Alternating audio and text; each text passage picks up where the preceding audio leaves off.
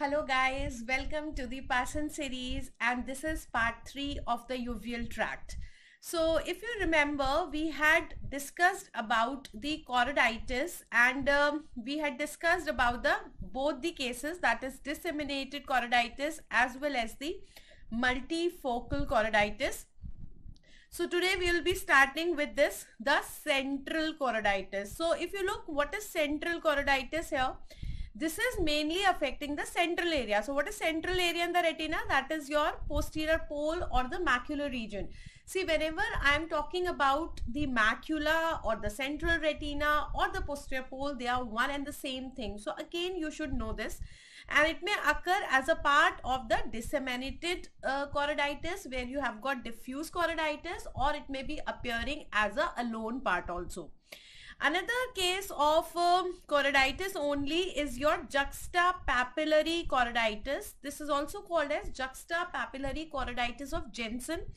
This is usually oval in shape and it is occurring in the young people. So you must have seen that when we talk about certain syndromes in uveitis, like when we talk about the Fuchs heterochromic iridocyclitis, then also these syndromes are particularly common in a particular gender or a particular age group. So similarly, this also, the juxtapapillary choroiditis of Jensen, it is common in the young people as the exudation is close to the disc here. Now these exudates may cover the retinal vessels, and they are also found as the diffuse vitreous opacities, even the keratic precipitates. So this is generally causing what? This is actually causing a sector-like or sector-shaped defect in the field of vision. The cause is obscure, the inflammation subsides, leaving a patch of atrophy, but recurrence may take place. So not very commonly asked, but just to pass by. Now the important thing is actually the investigations part. See, as you know, more and more of the clinical scenarios are asked, there has been a lot of emphasis on the case management. Now case management does not mean only the treatment part. Case management means how you are actually approaching the patient, how you are processing the patient, what are the investigations you are going to do, what are the DDs you are going to think, and how you will approach to the final diagnosis. And then the treatment is pretty simple once the diagnosis is clear. So a limited number of the known etiological factors account for a considerable proportion of cases of the uveitis. As I always say that 80-20 principle always works. So most of the diseases, 80% of the diseases of the uveitis are due to 20% of the syndromes, which are the known syndromes. And the problem frequently arises as to which initial investigations in conjunction with the clinical findings are actually justifiable to make that definitive diagnosis. And many a times you get such kind of a question that what should be the next step of investigation, what should be the best step of investigation, what should be the first step of investigation. So you know, examiner play with these words, and you have to be really cautious, because the same question may have 3 set of answers according to just change of one word: next step, first step, or the best step. So obviously you have to take a careful history and detailed ocular examination. And what are these things? You have to take the intraocular pressure also. You have to examine the fundus also. So based on this, they have given you this flow chart. And as I always say, the flow charts and especially the images, these two things are quite important from the Parson. So I try to deal with every flow chart and the image which has been covered here.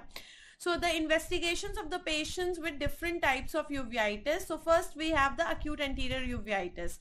Mostly you have got idiopathic, so you are not going to do any investigations. But if you are suspecting, again a very important thing, the seronegative spondyloarthropathies. And if you remember, we have done a separate integrated lecture of ophthalmology with orthopedics regarding these seronegative spondyloarthropathies. If you have not seen, I'll seriously and you know, definitely recommend that lecture. You should see that.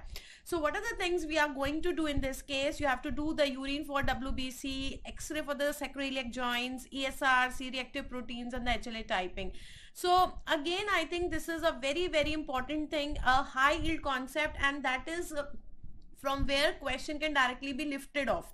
See, when you are preparing the clinical cases, you have to see that the theory remains same, but your way of learning becomes different. You have to approach that question as a case. So if any case is coming to you, what are the things you can think of, and what are the first investigations you will advise that patient? So directly from this also the question could be asked that whether you will do the urine for RBC or serological testing or gonioscopy or antinuclear antibody, something like this. Then the second important thing is the sarcoidosis. So for sarcoidosis, everybody knows that it is a granulomatous disease which is basically affecting the lungs. So you are going to do the chest x-ray, the MON2 test, then one which is very, very specific for the sarcoidosis, that is your anticholinesterase antibodies. Then what are the things that you are going to do for the syphilis? We are going to do the serological test. Now suppose there is a fuchs heterochromic iridocyclitis. So that is a kind of chronic anterior uveitis. So in that case, we are going to do the gonioscopy. Another important kind of the chronic anterior is your juvenile chronic arthritis. So if the age is less than 16 years, you are going to think about the juvenile chronic arthritis or juvenile rheumatoid arthritis, and here it is positive for anti-nuclear antibody. So if you remember, in the juvenile rheumatoid arthritis or juvenile chronic arthritis, we have got two important things. One is that age will be less than 16 years, and second thing is that the rheumatoid factor will be negative here. Anti-nuclear antibody will be positive, rheumatoid factor will be negative, and these are the things that will help you in the investigation. Then coming towards the posterior, in the posterior again I have got two types. One is the acute posterior, another is the chronic posterior. In the acute posterior we have got the toxoplasmosis. Again for toxoplasmosis we can do the serological testing, but if it is pars planitis, then we do not have anything specific. Yes, if I have toxocariasis, then again we can do the eosinophil count, skin test, and the IgE. So again you can keep on marking some of the important flow charts which are important, and they can be reviewed and revisited again. Now coming to the treatment part of the uveitis. So first starting with the general treatment. So in the anterior uveitis, what you have to do, see, the main problem in cases of the anterior uveitis was your ciliary spasm.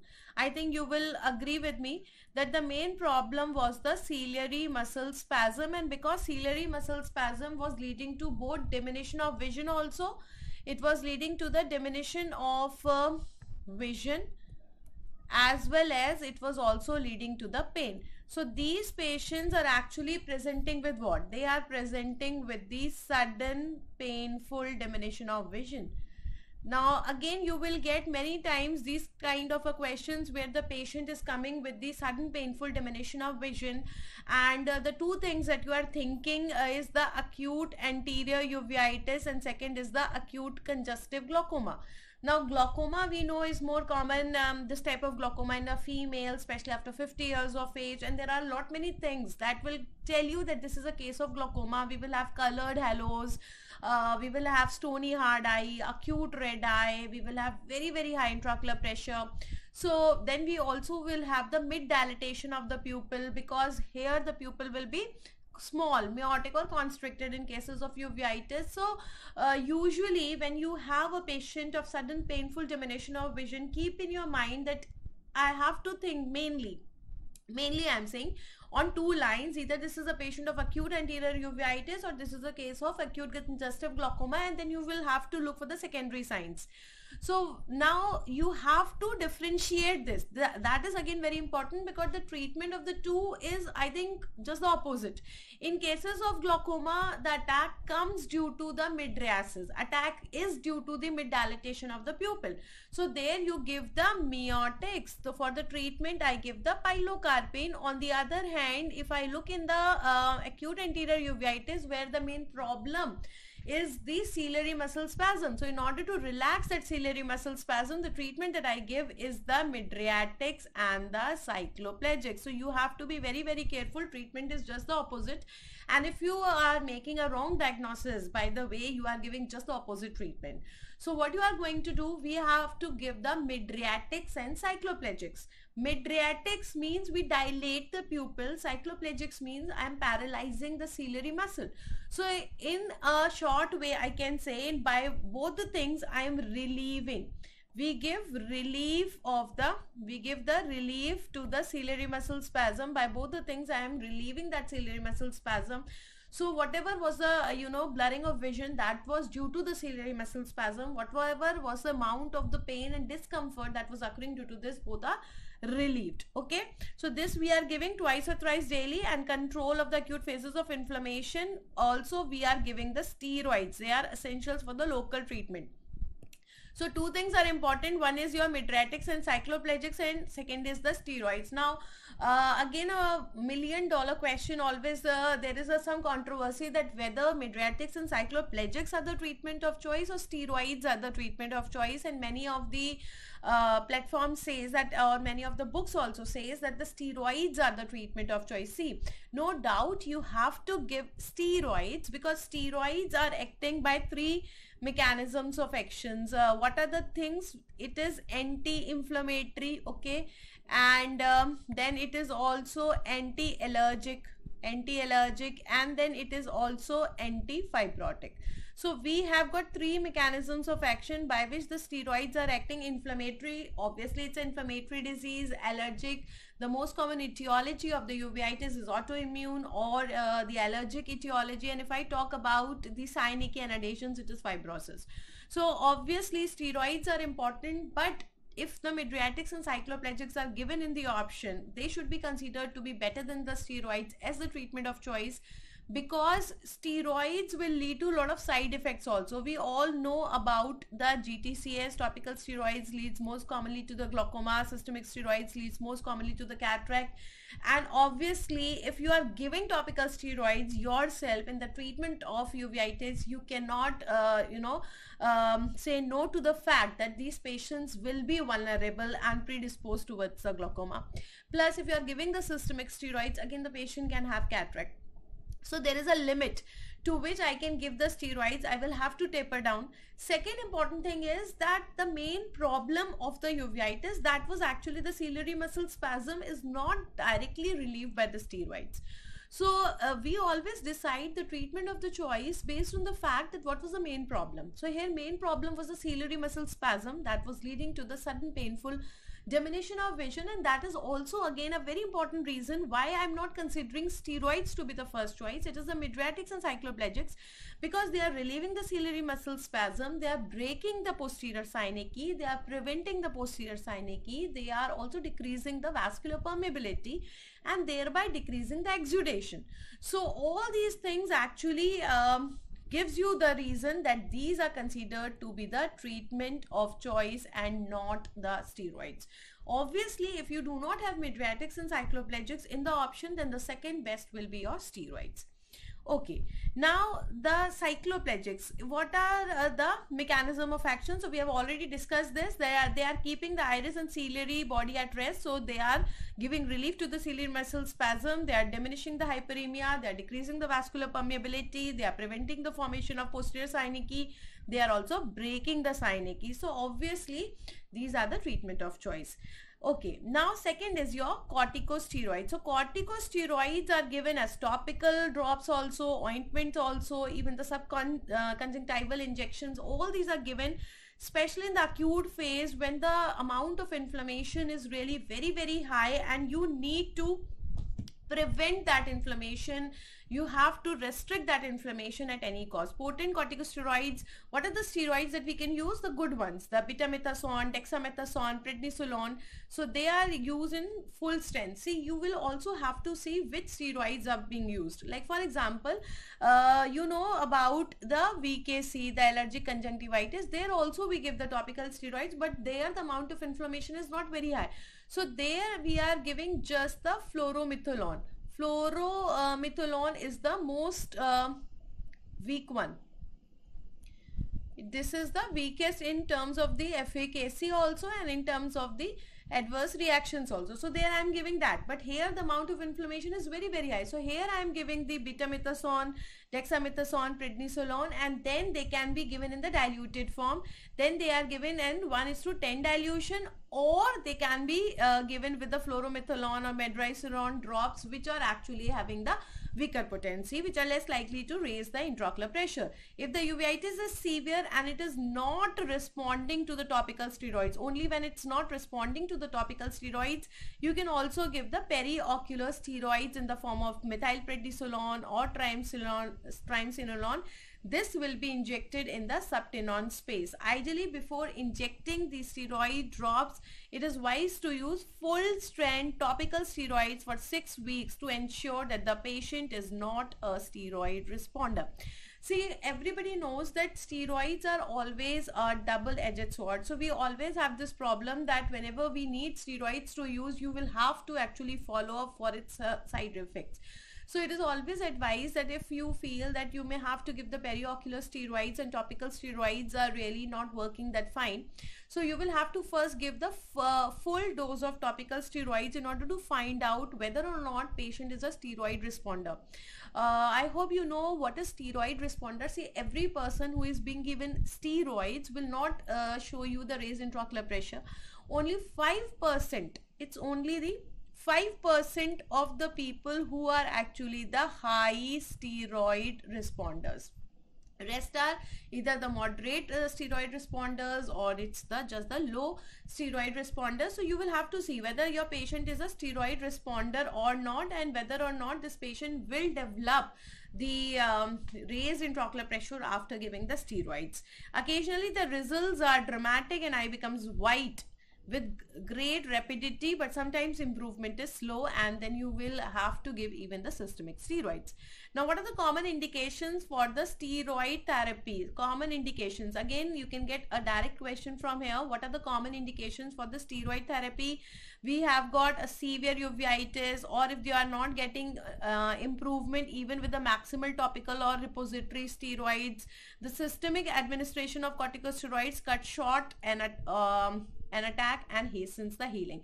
So if you are having very very severe uveitis, or you are not getting improvement even after giving the full dose of the topical steroids, then we can give the systemic steroids. Okay, now sometimes you may also have to give the systemic immunosuppressive drugs or immune modulating drugs. Obviously you have to look for the cost benefit ratio, because I think in COVID times everybody knows that what is the actually problem when you are start giving the immunosuppressive drugs, and a number of the other secondary bacterial and fungal infections can also take place. So you may think about the methotrexate, cyclophosphamide, cyclosporin, some cases which are not responding to the steroid therapy. Only then we are giving, otherwise it's not needed.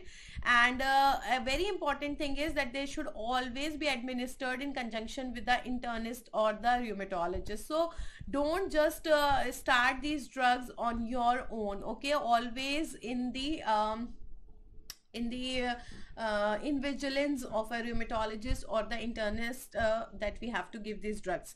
Now apart from this, we also have to give some specific treatment, because you know that most common etiology of the uveitis is some autoimmune disease, some allergic etiology.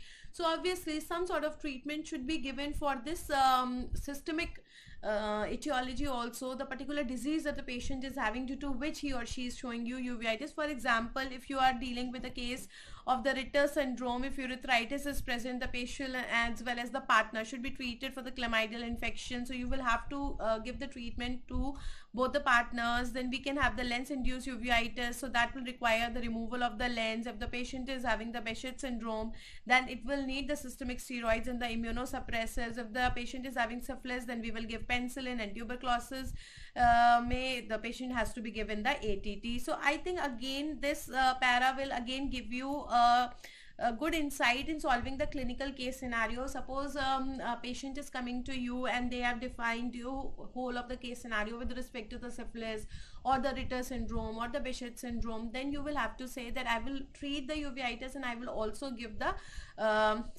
supportive treatment along with the causative treatment. So both of them, sometimes they give what all options are given, one only, 1 and 2, 1 2 and 3, 1 2 3 4. So you will have to see. So if it's a syphilis, you have to give the penicillin. If it is tuberculosis, you have to give the ATT also. So it is a combined thing that will be your treatment of choice. Okay. Now another important thing is that we also have number of sequelae and the complications in uveitis. So your treatment is not complete before treating the sequelae and the complications. And the first important thing is your secondary glaucoma. Secondary glaucoma is again very important in cases of the uveitis, because we have elevation of the IOP in cases of uveitis by so many routes. Whenever we have, you know, acute inflammation, these inflammatory cells are released, they'll go to the trabecular meshwork, they'll cause the blockade of the trabecular meshwork, and you will have rise of intraocular pressure. Then we will also have the synechies, adhesions, posterior synechiae. We have seen the pathogenesis and pathophysiology of the glaucoma due to the ring synechiae. How do we have the iris Bombay formation that leads to the this aqueous collection behind the lens, and we have got this acute angle closure glaucoma that can lead to even the peripheral anterior synechiae and even the chronic congestive glaucoma. Then we are also giving the topical steroids. Now these steroids, especially in those people who are high steroid responders, can again lead to the glaucoma. So obviously there are so many mechanisms by which a person who is having the uveitis can develop the glaucoma. So it's very important. If it develops before or posterior or peripheral synechiae, the most effective form is to intensify the atropinization and use the corticosteroids to allay the inflammatory congestion. Now what they are saying, suppose glaucoma is occurring even before the development of the synechiae. Now till now synechiae is not there, we do not have peripheral synechiae, we do not have posterior synechiae. Then what are the things you have to give? You need to give the atropine as well as the steroids, right? Then the second thing is your corticosteroids, aqueous suppressants such as beta blockers are given topically, and acetazolamide given systemically, very frequently, very useful in such cases. So you are giving the atropine also, you are giving steroids also, plus you are giving the beta blockers also. So all these three things are the topical one. Topical mydriatics and cycloplegics, topical steroids and topical beta blockers we are giving. Along with this, if it is required, he can also use the anti-glaucoma drug which is systemic, that is your acetazolamide. Now important thing here, you always have to avoid pilocarpine and latanoprost are contraindicated as uveitis may be exacerbated. So if you remember again a point where you need to differentiate whether this acute anterior, it is acute anterior uveitis or it is acute congestive glaucoma, whether this sudden painful diminution of vision is due to uveitis or due to the angle closure glaucoma is again very important, because if you see, pilocarpine is the drug of choice in cases of angle closure glaucoma, while here it has to be avoided or it is contraindicated. So always the treatments are opposite of each other. So you have to be very clear that the question which is portrayed in front of you with the sudden painful diminution of vision is actually your acute congestive glaucoma or it is the acute anterior uveitis. Talking about the laser treatment, the laser iridotomy is essential in all the cases, especially with the annular synechiae, because you have to, you know, resume the connection between the two chambers. So due to the iris Bombay formation, if you remember, it was something like this, and normally iris was like this, and we were having the ciliary body and we were having the lens, right? It was something like this. Now here what we were having, due to the annular synechiae, so due to the annular synechiae, what is happening, suppose this is your iris, so the pupillary edge of this iris is coming and it is getting adhesion on the anterior surface of the lens here, due to which the aqueous is collecting here. Do you remember this? This is the most important part of your ring synechiae. So it was something like this, and due to this now it is pushing this iris anteriorly and this iris is becoming like this. So I'll draw the other one here. So it is becoming something like this. This is the lens here and this iris is going anteriorly and it is ballooning, this something like this and something like this here. So what is happening? We have aqueous collection here also, and we have aqueous collection here also. So now this aqueous is not able to go anteriorly. So there is no connection between this posterior chamber and this anterior chamber. So if you are creating an opening in this iris, so through this we can have a connection between the posterior chamber and the anterior chamber. Now once it comes in the anterior chamber, it can go at the angles and it can go through the trabecular meshwork also. So that is the reason why the laser iridotomy is so important here. All such procedures, however, must be avoided, but these procedures should be avoided during the acute attack of iritis, since the traumatic iritis setup will frustrate the aim of operation by filling the opening with the exudate. So again, this is important. You have to do this, but don't do this during the acute attack, because as soon as you open, that opening will be crumbled up by the exudation and your whole purpose of giving that opening will be failed. It is best if possible to forestall a ring synecdoche by performing the iridectomy during a quiescent interval before the adhesions extends around the entire circle. So you will have to wait for a period when everything is silent and you have a quiescent period where acute inflammation is not there. Only then it's better to create this opening. Other complications, again a very important list. Other complications apart from secondary glaucoma are the cataract, band-shaped keratopathy, cystoid macular edema. So all those people who always have a confusion that what are the complications of the uveitis. So secondary glaucoma is the most important one. Then we have a cataract. What kind of cataract? The complicated cataract. We have band-shaped keratopathy and we have cystoid macular edema. Now this cataract can be removed after the uveitis has been quiescent for at least 2 to 3 months. So again, an important thing, when should you treat this cataract? At least after 2 to 3 months.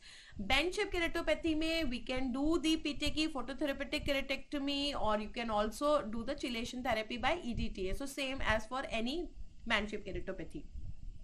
So this was about the uveitis. Now we come to the purulent form of uveitis. The purulent form of uveitis, that is your endophthalmitis and panophthalmitis. So first of all, talking about the etiology. Now etiology could be exogenous or it could be endogenous. So whenever we are having infections, it could be coming up from outside or it can be creeping in from the inner aspect only. So first of all, talking about the exogenous, if you talk about the purulent exogenous uveitis, it is generally by the infected wounds. It could be, or it could be from the ocular surgery or any corneal ulcer. So if there is an infected wound, then it is coming inside. Penetrating trauma it could be, or it could be due to the complication of ocular surgery, or due to the breakdown of or perforation of the corneal ulcer. In case of the ulcer, when the penetrating wound is corneal, the inflammation can also remain as anterior uveitis. But sometimes when it is very virulent and whole of the eye is involved, then it can be as a panophthalmitis. Now when we have the deeper injuries and it is going inside, so when it is going inside, then it is first of all the vitreous which is affected first. So it is the internal part. See what is the difference between endophthalmitis and panophthalmitis. Try to understand this. This is your eyeball, right? And this is your sclera. This portion is your sclera and this portion is the cornea. And then we have the inner coat. As I always say, this middle coat I draw with the red color. So this is your middle coat, the choroid, and then we have got the retina. So I'll draw the retina also, blue color. So we have got this one and this one. This is ora serrata and we are going backwards, and this is your retina which is continuing to form this optic nerve also. Then we'll draw the lens also. Yeah. So this is your retina and then we go for this lens. Okay. Now suppose the inflammation is occurring and it is entering, and then it is first affecting this vitreous area. So what is happening due to this? The inflammation, I'm using this orange color to show the inflammation. It is having the inflammation in the inner coats of the eyeball. So when I am having this inflammation in the inner coats of the eyeball, what is there? The sclera is actually spared. So sclera is spared. If the sclera is spared, that means only the inner coats are involved. Then I say that this is a case of the endophthalmitis. Then this is a case of endophthalmitis where the sclera is spared, and what is happening? We know that the extraocular muscles are actually inserted over this sclera. So obviously if the sclera is spared, then these extraocular muscles are also spared. If extraocular muscles are spared, that means if I talk about the ocular motility, so if I talk about the ocular motility, then this is also spared. That is the main difference between the endophthalmitis and the panophthalmitis. Now pan means whole. So what does this mean? If I have panophthalmitis, then that means whole of the eyeball is involved. So if whole of the eyeball is involved, that means sclera is also involved, and if the sclera is also involved, that means extraocular muscles will be affected, and therefore the ocular motility will also be affected. So clinically also I can easily differentiate whether this is a case of endophthalmitis or panophthalmitis by looking at the ocular motility, right? Okay. So endophthalmitis, look at the definition. Endophthalmitis is defined as the intraocular inflammation which is predominantly affecting the inner spaces of the eye and its content, that is the vitreous and the anterior chamber. So sclera is spared. Organisms which are responsible for the bacterial endophthalmitis, we have pneumococcus, we have staph, both Staph aureus, Staph epidermidis, streptococci, E. coli, Pseudomonas, Bacillus cereus, Subtilis, Clostridium welchi. Again an important group, because many a times we get question on endophthalmitis. Endophthalmitis is the most severe complication of the cataract surgery. We have early onset bacterial endophthalmitis, we have late onset bacterial endophthalmitis. So we get to know what are the things can be there, what are the organisms that can be involved. So you should know the names of the bacteria which are usually involved in the endophthalmitis. We'll look at the table also, and the anaerobic. Now, if you look at a typical type of endophthalmitis which is caused by anaerobe Propionibacterium acnes, then that should be considered as a cause in all patients who are having low grade and relapsing endophthalmitis. So again, this line will help you in solving a particular question where they have given you a case of low grade and the relapsing kind of endophthalmitis. So you have to think about the Propionibacterium acnes. Talking about the fungal endophthalmitis. So fungal endophthalmitis usually occurs after the intraocular surgery or whenever we have trauma with the vegetative matter such as thorn and wooden stick. So I think this is easy because you already know that whenever we have fungal infection, we have history of some vegetative trauma. That could be an animal matter, that could be a plant matter. Same goes with the fungal corneal ulcers. So fungal endophthalmitis have a long incubation period of several weeks. Predominantly it is affecting the anterior vitreous and anterior uvea, and hypopyon is always there. The vitreous becomes a granuloma and pupil becomes occluded with the inflammatory material. So again, important evidences to find out whether it's a acute endophthalmitis or the relapsing endophthalmitis or it's a late onset endophthalmitis, something like this. So see, I told you we'll look at the table, and again an important table where you have to see what are the common organisms causing the endophthalmitis. So you can see here we have got the exogenous endophthalmitis, we have got delayed onset endophthalmitis, we have post-traumatic endophthalmitis and endogenous endophthalmitis. Now obviously whole of the table sometimes become difficult to remember, so I would say at least learn one, the first most common one. So in cases of the acute post-operative, so I think you remember in cases of the cataract surgery, I told you that it is an acute post-operative which is caused by the Staph epidermidis, this one. Then the delayed onset bacteria it's the Propionibacterium acnes. Fungus you can remember the Aspergillus and Fusarium, the same as that of your fungal corneal ulcer, so you can easily remember. Post-traumatic it is the Bacillus cereus, and endogenous, especially the IV drug abusers, again Bacillus. So at least remember these one. If you are able to learn more than this, then that is well and good, but at least you have to learn the first most common one. Okay. Now the delayed onset exogenous endophthalmitis can occur after the cataract surgery, it can occur after the glaucoma filtering surgery also, and when they are occurring after these surgeries, they are clearly saying that it is a fungus as well as the Propionibacterium acnes is the most common likely organisms in the endophthalmitis which are occurring several weeks or months after the cataract surgery. So you know that in late onset bacterial endophthalmitis after the cataract surgery, it was the Propionibacterium acnes. Now looking at the endogenous causes. So endogenous cause may mainly it is metastatic in origin. Such cases could be occurring as a complication of the infection from some other place, like we can have meningococcal septicemia, or it could be people having these steroids, immunosuppressives, those having the HIV. Obviously this infection could be again bacterial, fungal or viral. And see, this is an important sentence I think again in this COVID crisis.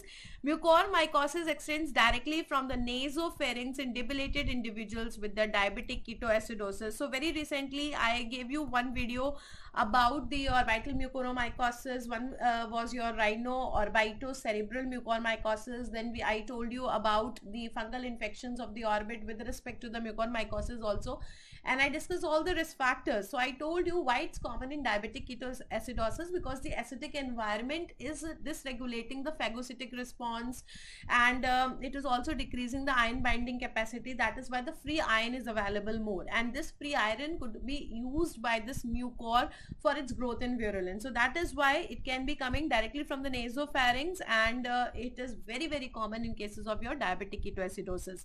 Okay, now coming to the clinical features, what are the important things you have to look in order to diagnose the endophthalmitis? You have to see the pain, the swelling of the eyelid, diminution of vision, and again a high index of suspicion, especially in the post-operative cases. I think I regularly say, keep on reminding you this, that the eye sees only what the mind knows. So in all the post-operative cases, definitely you have to keep a high degree of suspicion of the endophthalmitis in your mind in order to make the early diagnosis and the treatment. In differentiating the endophthalmitis from post-operative sterile inflammation, you will have to see that if there is two things: if you have pain and you have diminution of vision, then the possibility of infection are very very high. Always look for them. And if you are having some doubt, see, we can have a doubt whether it is the infection or whether it is the inflammation. And many a times, you know, picture is so confusing and so similar that you are not able to get. You have to concentrate on two things: look at the pain, look at the diminution of vision, and even then if you have a confusion, do the careful examination and observation at least for 6 to 8 hours. And if there is a rapid worsening, then certainly it shows that it is an infection. The cases of the inflammation will not be worsening so suddenly and so acutely. So if there is a constant worsening, always evidence will go, or diagnosis will go towards the infection. Now in both the cases of your endogenous as well as exogenous endophthalmitis, there could be, you know, fever, headache, sometimes vomiting, and fever is especially more common with endogenous infection, metastatic. Systemic features appear late. In cases of the exogenous infection, systemic features will come late, but if it is endogenous, fever is more common. Okay, and if you are having the systemic features coming late, as in cases of exogenous infection, they are usually indicating that the infection is going outside the eyeball. Outside means sclera is involved. Sclera is involved means panophthalmitis, and it can even progress to orbital cellulitis. And orbital cellulitis can progress to the cavernous sinus thrombosis also. Yes. Now in the exogenous form, the edges of the wound will be or yellow and necrotic. Hypopyon will come. There will be severe chemosis with the ciliary and conjunctival congestion. Lids are also swollen. We have a lot of exudation in the vitreous cavity. You will have purulent endophthalmitis, and you will get a yellowish fundus reflex. The whitish pupillary reflex would also be there. The anterior chamber becomes full of pus, cloudy cornea, yellow ring of infiltration. Corneal melting means condition is by far very very poor. In cases of exogenous form, everywhere you can see pus and exudates. There may be even proptosis, and as I told you before also, because it is a panophthalmitis, so muscles are also involved, motility is also affected, proptosis is also there. So all this case means we also have the painful movement of the eyeball. So motility is painful also, also, we have tenderness also at the insertion of the muscles, we have proptosis also, we have cellulitis also, we have hypopions, we have pus, we have balls of exudates floating in the vitreous cavity, and we have totally panophthalmitis, and if it's not adequately treated, it may go to the orbital cellulitis and cavernous sinus thrombosis, as I say. So picture is, you know, really very gloomy, and you will have to see that seriously a small infection which started with endophthalmitis, moving to panophthalmitis, to proptosis, to painful motility, to orbital cellulitis, can lead to a ophthalmic emergency, that is your cavernous sinus thrombosis. Okay, so this is a picture of the endophthalmitis. In the metastatic cases, it could be showing the hazy media, and we have a yellowish reflex. So you all know that in the DD of leukocoria, we always keep this endophthalmitis as one of the options, and there could be hypopion, there will be rapid failure of vision. So whenever in the ward such kind of patients are admitted, always you have to inform them that they should be very careful. If there is any diminution of vision, even staff should be advised about that, and the patient should not be careless if there is a pain and diminution of vision in the post-operative cases after initial improvement of the vision. Then in the severe cases, inflammation may rise to widespread formation of cyclitic membranes could be there. Now if you have membranes in the region of the ciliary body, there could be destruction of ciliary processes, and due to that you will have hypotony, diminution of the ocular pressure, and eyeball will start becoming very small. In the most severe cases, the infection is allowed to take its natural course, and the pus will burst out of the walls of the globe, and then the pain can subside also. The condition is not likely to set up the sympathetic ophthalmitis. So again, this could be a question here, that if it is going to form, you know, cyclitic membranes, and there is hypotony, there is shrinking, then we are not getting this sympathetic ophthalmitis. So what are the things that you need to do? You have to take a detailed history examination, you have to do the ultrasonography to confirm the diagnosis. Why? How will you confirm the diagnosis? By looking at the exudates in the vitreous cavity. Then sometimes you may also need to do the vitreous tap or biopsy. Why? Because I need to know what kind of infection it is. So I can send it for the biopsy, I can send it for the culture, the gram staining, the GEMSA staining.